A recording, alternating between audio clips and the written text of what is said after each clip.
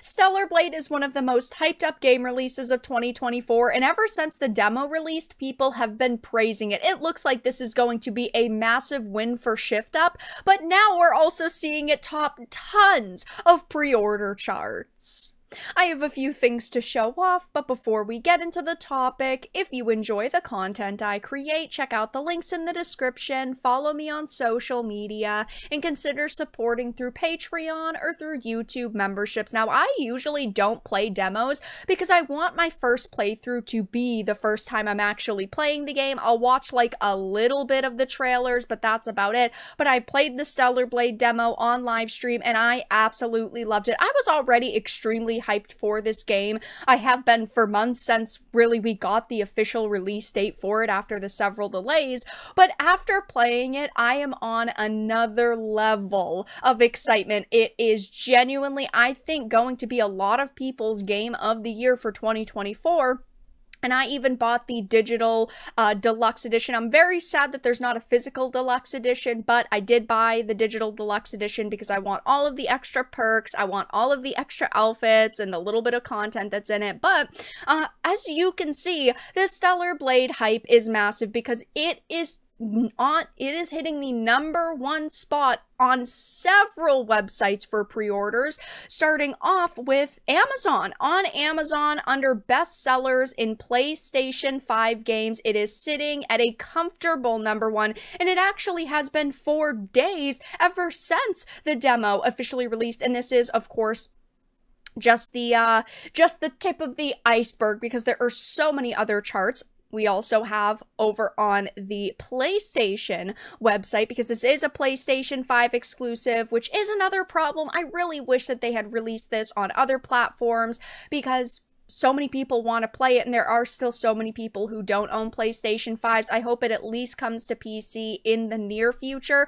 but both editions of it are on the pre-order charts. It is #2 here, but because it's Final Fantasy, Dawn Trail, and Stellar Blade releasing around the same time, they have been, you know, flipping back and forth. Stellar Blade has definitely gotten that #1 spot many times.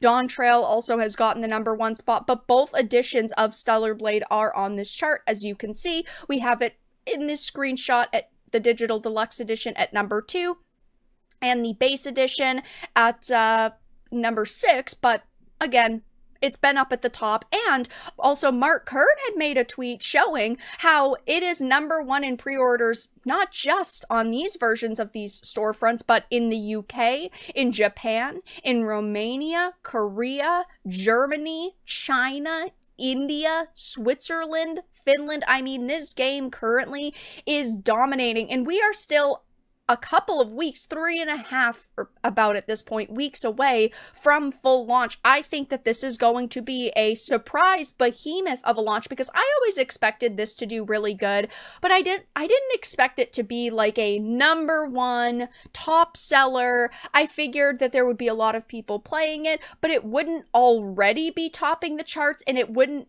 hold those charts consistently for over a month. And it looks at this point that that is what is going to happen. And of course, I've talked about Stellar Blade a lot on the channel because there is so much hype around the designs. The fact that Shift Up was not afraid to create very feminine, attractive looking lead characters. They are not afraid to put their artistic vision into a game like this because, you know, a lot of companies now don't. They are afraid of being canceled and of their products being attacked, and so they tone down designs, and that is exactly the opposite of what they decided to do with Stellar Blade, and I think so many people are standing by them because they are willing to defend their designs and their creation tooth and nail, and they are just not afraid to create what they want, even if it could potentially lead to some backlash. And there definitely have been some sensitive snowflakes on social media over the months whining about this game, talking about how, oh, these designs make me feel uncomfortable, and if they make you feel uncomfortable, if you don't like them,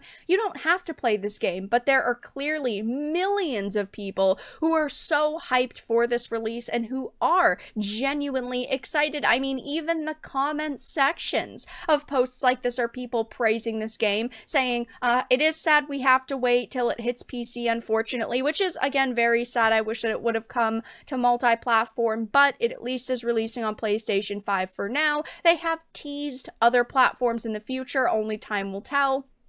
But we've also got people saying, yes, I can't wait for the full release. The demo was awesome. I thought the demo was perfect. You had the boss rush mode where you got to, experience a slightly higher level where you had a bunch of gear unlocked already for you to test around different mechanics.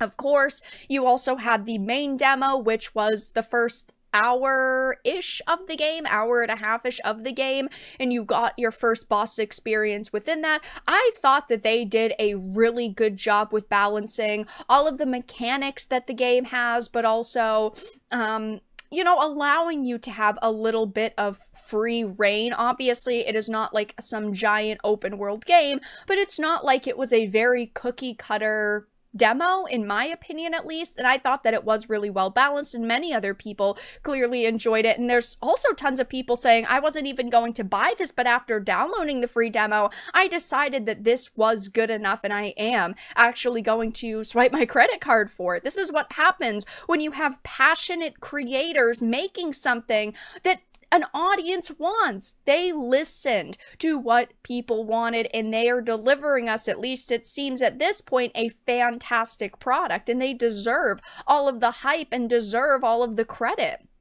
So happy with the demo. This in Chronicles 100 Heroes is what I'm waiting for. Yeah, a lot of people right now are definitely waiting for Stellar Blade's release. It seems like over the next few weeks, it's going to be very hard to find something to do while we eagerly await the launch of this game. But there are so many people who are very excited for it. And of course, there are still some haters, some outlets trying to be mad over this and honestly trying to get people to not buy it. I recently talked about IGN France and how they were getting roasted for saying Stellar Blade's Eve is just a sexualized doll for people who act like they have never seen a woman, and they doubled down adding context about the English-speaking mob who Google translated it, and surprisingly, a lot of the mainstream media has not actually been attacking Stellar Blade. I think it's just because they are so desperate to stay alive that they know if they attack Stellar Blade, they are going to get absolutely pummeled, and this IGN France article was a perfect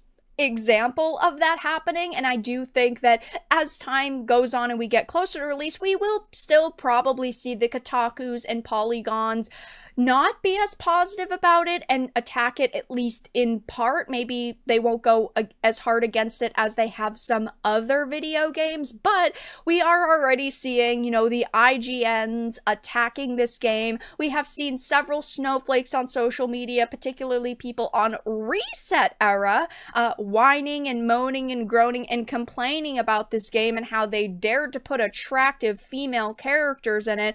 But as we get closer to release, it really seems like the hype is only going up, and it will be, of course, interesting to see what these sales numbers are at launch for this. Who knows if they will, announce after release weekend what the sales numbers will be, if it will take a couple of weeks or a couple of months, but I think that this is going to be a major summer seller, and I do think that the hype, at least right now, is off the charts for this game, as you can see, judging by the pre-orders, and I do think that this game is going to be absolutely massive for Shift Up.